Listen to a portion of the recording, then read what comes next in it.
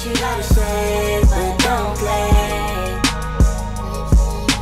Say what you gotta say, but don't play. Say what you gotta say, but don't play. What is up, you guys? It's your spiritual fairy godmother, and I am back. Okay, except for I'm not back with another read. I'm back with the Let's Talk About It.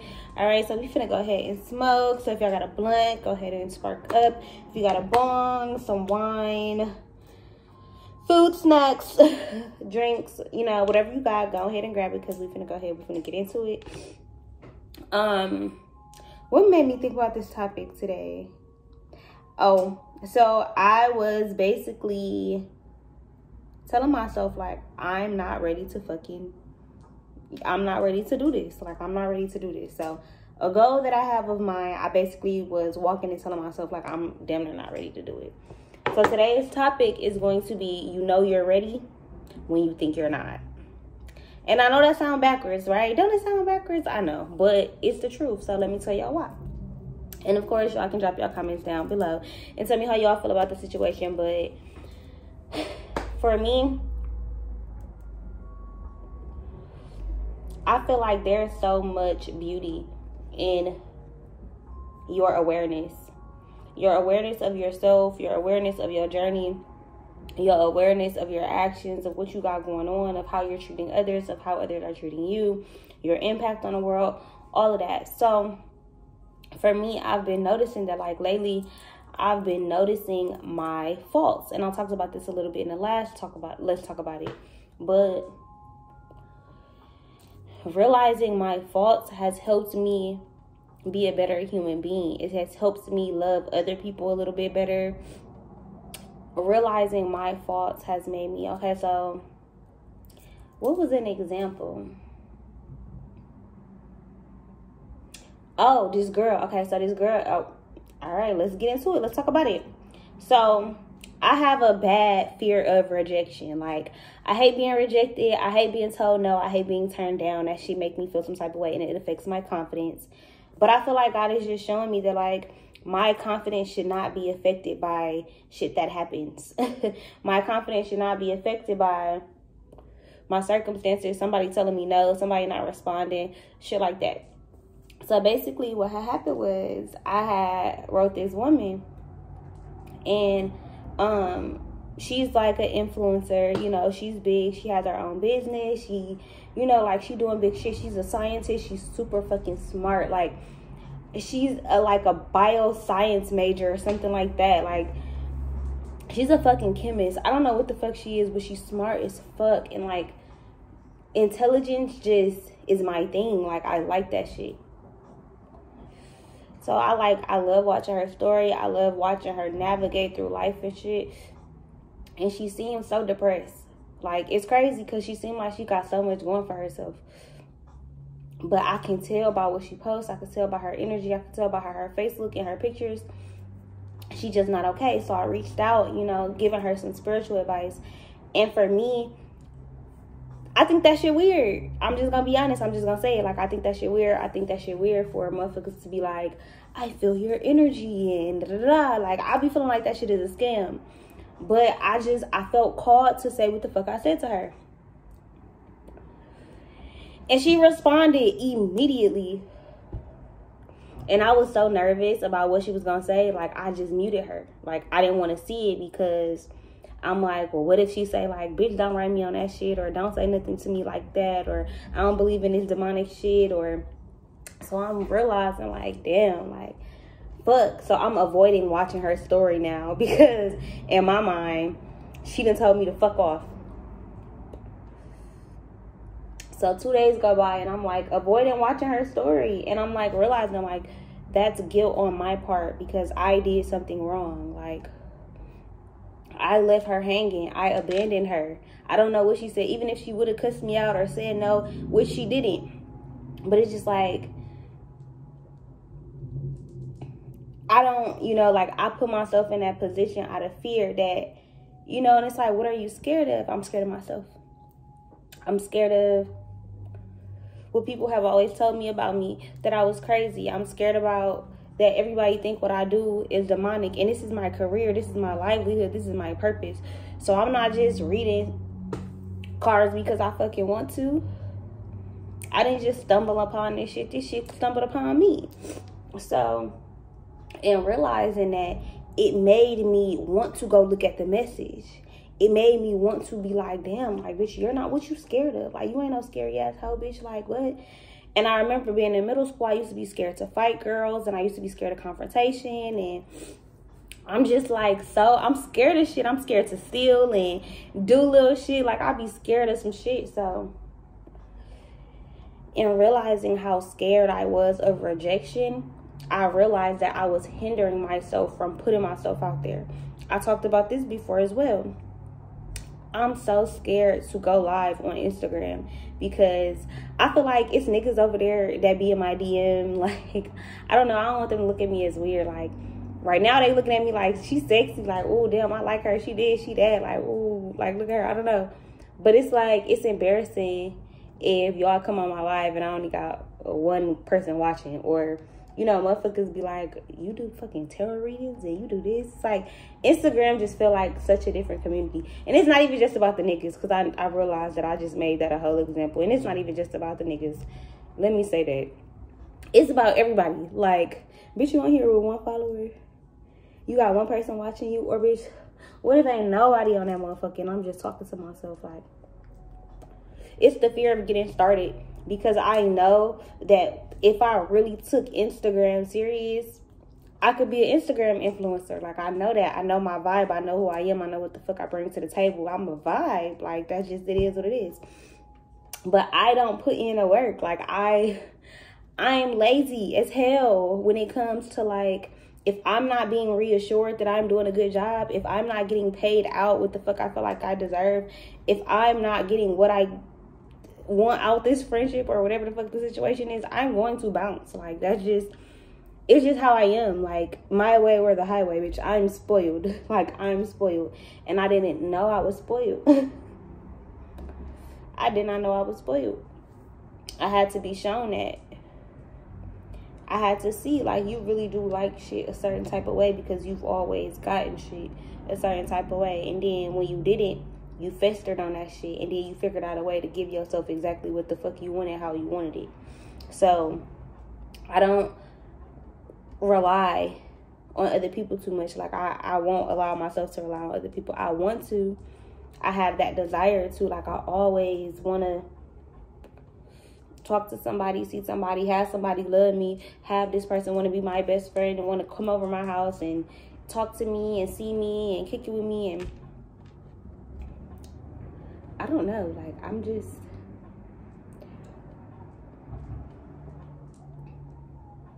I like shit. Like, I like what I like. I like attention. I like love. I like reassurance. I like proof. I like some proof of some shit, because a motherfucker can tell you anything. But I like a motherfucker actions. I like what you show me. If it's good, if it's good. If it's not, I like that shit too, because show me who the fuck you are. You know, like, you can lie all the fuck you want to, but baby, you can't pretend for too long, okay? You just can't. So,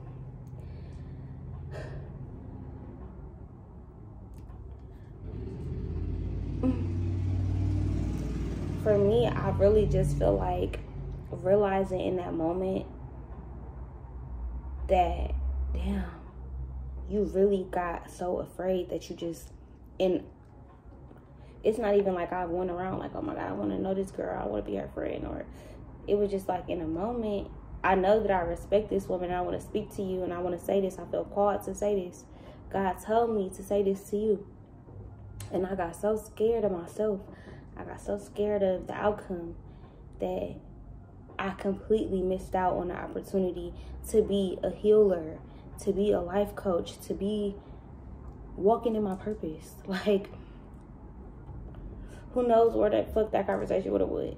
Who knows if she would have had questions, or if she would have needed something, or wanted to talk more, or, and it don't matter what the outcome actually was. It's just like the thought of, I held myself back. I've done that a lot. Like, I've noticed, like, I send a risky text, like, on some shit like snapping. or telling the motherfucker how I feel. And then I'll just block him. Like, I'll just block him. Like, nigga, fuck you. Fuck you. I don't know. I've been doing that shit for years. Like, even, no, I don't think, like, middle school, high school. I don't know if it was a blocking feature. But, bitch, I'll stop being your friend. Bitch, I'm not sitting with you at lunch no more. Like, bitch, no. Like, type shit. I've always been able to detach, right? And I'm like, I'm not ready for no damn relationship. Like, I thought I was ready for marriage. And then I realized, like, I really never was. Like, I used to say that, like, I want my husband, and I still want my husband, but it's just like, I'm not ready to be nobody fucking wife. Like, I am because I know that. I am ready because I'm willing to change the shit about me that makes me not ready to be no wife. I noticed in just how I communicate with my nigga, like, I'm punishing you for some shit that you're doing wrong instead of teaching you how to do that shit better.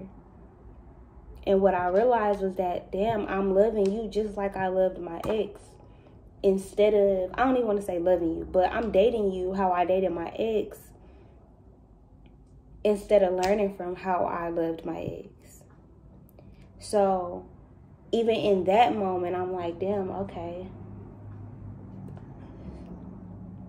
If I say I want a husband, then how I date these niggas, I gotta come like that's what I'm worthy of. And I wasn't. I was moving quick, like, just, again, not being aware. And now that I'm aware, it's like, wow, okay. So you thought you were so ready. So you wasn't fixing shit. You wasn't in a mode of getting better or seeking better or, you know, like, elevation. I wasn't in that space. I'm just like, shit, I'm a good ass woman. Like, I deserve my husband. But now I'm realizing, like, if I want my husband, I gotta work for him. Like, I pray to God he's somewhere working on himself for me. You know, not for me, but for our family. You know, I pray that he's mending his relationship with his father. And I pray that he's healing himself and putting himself in a position of, I'm saying healing shit with his father. Like, I just know this man. Like, girl, listen, speaking him into existence, baby, because period, okay?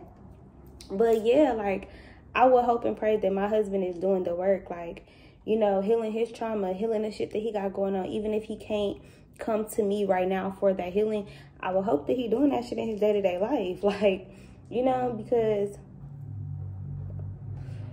I've been somewhere where I'm like trying to heal somebody. Not healing myself, but trying to heal somebody. I've been in that position in almost all of my relationships. All of them.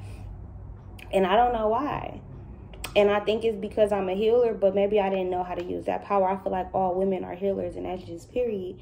But a lot of women are not in our feminine energy because we're so used to having to be the man. We're so used to being our own father. We're so used to being our, you know, our own protectors.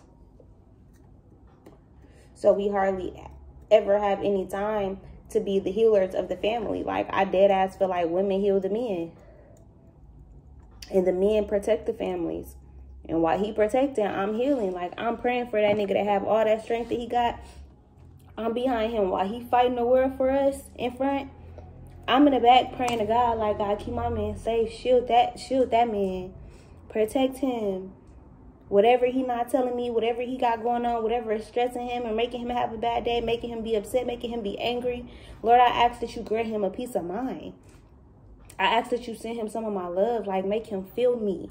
Like, please, because I need to feel him. So, in certain moments of my shortcomings, it makes me want to level up. It makes me see future Caprice and aspire to be like her. Because I know she's not like this. She can't be like this. Because who I am today is not who I was like 2 weeks ago. Or like a month ago. Or 6 months ago. I'm just not. Even if I wanted to still be her, I've been through shit that has made it impossible for me to still be her. So I don't want to hold on to her or the ideal of her, or, you know, like I don't want to. It's like now I want to move forward, and in doing so, the new version of me is ready to be a better me. The new version of me is ready to accept that my shit stink, so that I can make my body healthier, clean my shit out so my shit don't stink as bad, you know, because my shit still gonna stink as shit. But I mean, hey, like, you know, like I can do some shit to make me a little bit better. And I feel like that's where I am in my life. Like, I want to be better. I don't want to feel the way I feel. Like, I've noticed how I treat these niggas. I've noticed how I treat these females. Like, I've noticed how little value that I've put on my relationships with people. And even though I know I'm not supposed to be friends with those people no more, it's like, damn, bitch, you was low-key moving kind of foul. Like, how you was feeling some type of way about a bitch you ain't even tell her? I've done that with all of my friends. Bitch, what communication skills? Next friend? No, actually, I recently had a friend, right? And off rip, like, I'm like, look, if we gonna be friends, I'm gonna tell you how I feel. She ended up making me upset or making me feel some type of way. I told her for like 3 days in a row, not 3 days in a row, but like 3 different times in a row, my feelings. And I told her my feelings, and I'm like, okay, well, I need a minute. Like, I need a minute to process everything that just happened. And motherfuckers did not respect that. And I'm like, okay, fuck you then. Like, the first time I tried to communicate my feelings, a motherfucker kind of like, fuck my feelings. Like, that shit don't matter. I said what the fuck I said. And I'm just like, what the fuck? So, do communication really work? So, in my mind, when some shit don't go right, I say fuck that shit. Again, that's me being scared of rejection. Like, I will literally just be like, all right, fuck it. Like, I don't...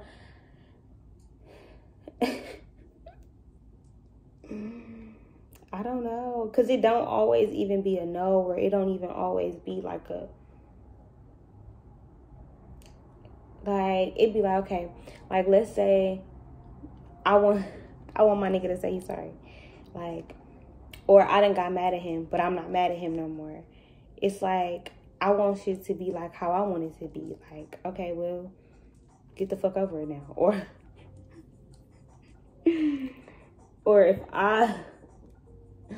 if I try to talk to you and you don't talk to me because you mad, because you got an attitude about something that I did, like I fucked up. Oh, baby, you got one time to not accept me trying to come talk to you, and we is done. Baby, I will break up with you because we done. And in all my relationships, I've always been the type to be like, we done, like it's over, we breaking up. Girl, I will not be doing that to my man. Like, breaking up, go send you in the arms of a next bitch. Who, where? I will never kick my nigga out of my house ever again. Like, whether we live together, whether he just coming over my crib. If you get into a fight with your spouse, baby, I feel like that is my number one fucking rule going into whatever new relationship I get into. Baby, you not fucking leaving this house when you mad. You not leaving this house. And that's not even like, actually, let me not even say that, because I don't want to control nobody. It's like, if I'm a learn you and how we interact, and it's gonna be different, cool, I'm gonna have to learn that. But on my end, I'm not gonna be the one to tell a motherfucker like, you gotta go, especially if we live together. Kicking a nigga out his own house, especially that he pay bills for, bitch, no, that's a no-go. Like, and as a woman, you think that shit cool, but like, no, like, no, that shit not okay. So again, it's just realizing certain shit. But I'm glad that I've had time to just kind of be single and heal myself and learn myself and just figure out these things about myself that I've learned from certain friendships, that I've learned from even certain jobs. Like, my boss, entrepreneur, black owned business, and it's just like watching her work just be like, I want to take this shit and I want to store it. Like, I want this shit to be knowledge. I want these lessons to be a part of me being better. So everything that I'm experiencing, whether that shit good or bad, I'm trying to make sure that I'm just aware of it. Because when I tell you, like, it hurt my feelings so bad, y'all. Like, I just felt like, in that moment, realizing, like, damn, bitch, you scared of rejection. Like, it was an epiphany, but it kind of made me insecure a little bit. Because it was like, you scared of rejection? Like, why, though? Like, do you not feel good enough? Like, it made me question myself. You know, so it was like a spiral of information. It was like God was just kind of like, it went from one thing to the next. Like, and I feel like that's why I do what I do for others. Like, that's why I want to be a life coach, because I even do that shit for myself. Like, I ask questions. Like, I dig into some shit. Like, whoever my friends are, my man, like, they're not, you have to like to talk and shit. Because if you don't, baby, I will probably be bored. You know, like, I really crave just, like, asking questions and getting to know the deeper meaning of shit. And for me, it was, like, realizing one thing made me go to, okay, so I went from being scared of rejection to insecurities to, but I am good enough, but why don't I feel good enough, to where did this stem from? Well, who was I rejected by? What made me feel rejected?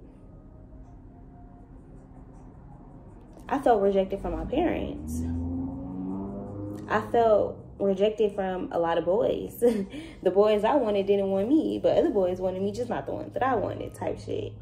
Like, I always was calling my mom or calling my dad, and this is not no shade to nobody, you know, but this is my story and this is my testimony. And even if shit was different in reality, my reality was still valid at the time. Like, my mom used to come home from work really, really late. And I don't remember what time it was in real life.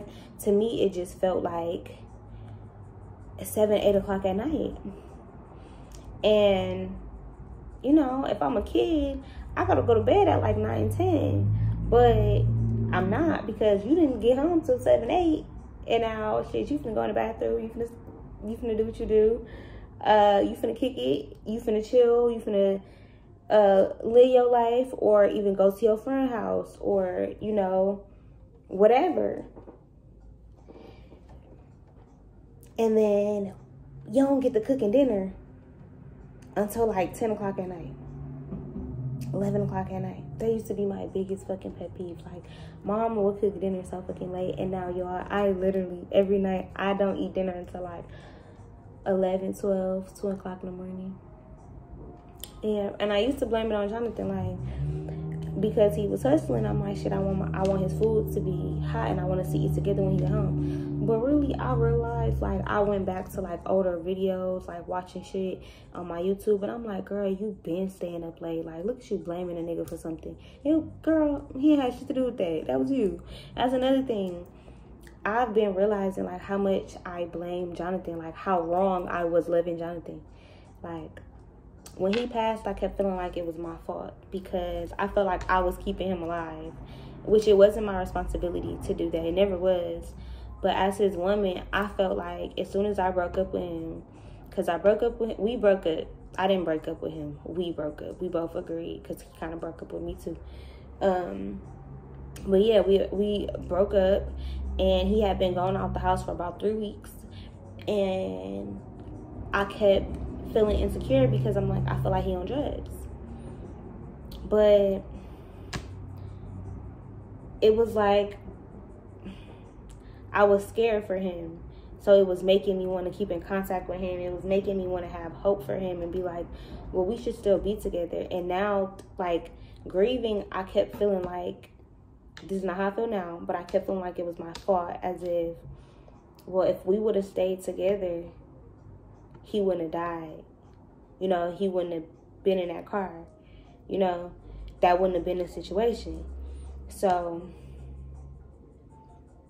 I had to deal with that for a long time, and I think I'm still dealing with that. I'm not gonna say I'm 100% healed, because this is gonna be a journey. I'm probably gonna be healing from this shit for the rest of my life. Like, this is gonna be a pivotal moment of my life, my 20s. I'm gonna talk about my 20s for the rest of my life, and it's gonna be a memory. You know, I got kids with this man, so my kids are forever gonna be celebrated every year of my life. They're not gonna be forgotten because they're not here. So, you know, it's difficult, but now I'm in a space of just knowing, like, it's not my fault, but I wish I would have loved him. I don't wish I would have loved him differently, but I see how I could have loved him differently. I could blame him for cheating, or us fighting, or his hustling and all of that being the problem, but I also need to blame myself for staying for as long as I did, for putting my hands on him, for speaking to him the way that I spoke to him. I would call him bitches, or talk about our sex life, or tell him what he wasn't good at, or tell him you're not a man. It don't matter. I would throw shit that he was vulnerable about to me in his face. And I would feel bad after the fact, but it's just the fact that I did it. It was like I was so hurt that I wanted to hurt him 10 times worse. I'm a competitive ass motherfucker. I've never done sports for real, but I'm competitive as shit. Like, bitch, you're not going to beat me. I'm going to win. Like, I'm going to win. And my daughter is just fucking like that, and I can't stand it because she always wins. And I'll be mad because I want to win. Because I want to win, but she always wins. And it took me realizing, like, nah, I'm competitive. Like, no, you're not going to get the best of me. I'm going to win. So the way that I treated him as a man, I just feel like I contributed. I antagonized. Like, I didn't make him cheat, but, like, shit, he was going to cheat regardless. But it's like, shit, if I was a nigga and my girl treated me like this, I probably would go cheat too. Or I probably would want to go see if another person think my sex is better, or, you know, like, whatever. Not making it right, but it's just the reality of it. Like, when he was finally ready to not cheat or to be better, I had already checked out. And it's like, instead of just leaving, or instead of staying and actually forgiving him, because I didn't, I blame that nigga every time he didn't come home, every time he was in his phone, every time he went somewhere. I was always insecure, on edge. It's like, girl, if you can't forgive it and move past it and know that you the baddest bitch ever, then that ain't for you. Like, you got to be a strong woman to forgive some shit like that. And at the time, I was not. And I'm not saying that I will forgive some shit like that now, but it's just realizing how a relationship, there are no rules. There is no toxic relationship. I don't give a fuck what y'all try to say. Ain't nothing toxic, because we all hurting. Anybody that's toxic is hurting. They're toxic for a reason. And I believe that anybody can change. I dead ass believe that anybody can change. I believe that everything is mental, everything is spiritual, and everything is deep, and it's felt in the soul. All of our experiences are felt in the soul. So it's kind of like when a motherfucker is toxic, or putting their hands on you, or talking to you crazy, being a narcissist, you don't know how their parents treated them. You don't know that they're not doing it to you on purpose. Like, bitch, I want to hate you. They probably hate themselves. And I'm learning that it ain't my fault for how I'm treated. So whoever my husband is, I'm not saying that, like, I'm going to accept bullshit, but it's just like, I'm going to respect him, period. I'm going to respect his struggle. I'm going to respect his trauma, because I've been in relationships where I didn't do that. I have. And I don't want to love like that. I want to be a soft woman who's going to nurture her man. You know, like, I don't, even if you did some shit to fuck me over, I want to talk to God about that, because God gonna handle you. I don't gotta sit here and punish you or belittle you or put you down, because all that's gonna do is make me hate you, and then you hate me. Then why are we together? So I said all this to say that, you know, you're ready when you can admit that you're not ready. When you can tell yourself, hey, I got some shit that I need to change in order to make this happen. Because that's where I'm at. That's where I'm at with it. I feel like I thought I was ready to be a millionaire. I don't even know how to budget. I thought I was ready for my business to take off. I don't even know how to manage my time.